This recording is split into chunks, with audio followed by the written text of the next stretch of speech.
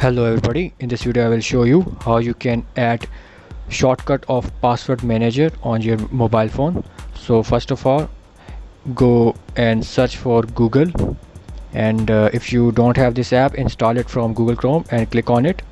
After coming here, click on the here at this corner, and after coming here, click on Google account, and now scroll here and click on security, and after coming to security, scroll down, and here is the password manager, and here in this section you have all the saved passwords, and click on it.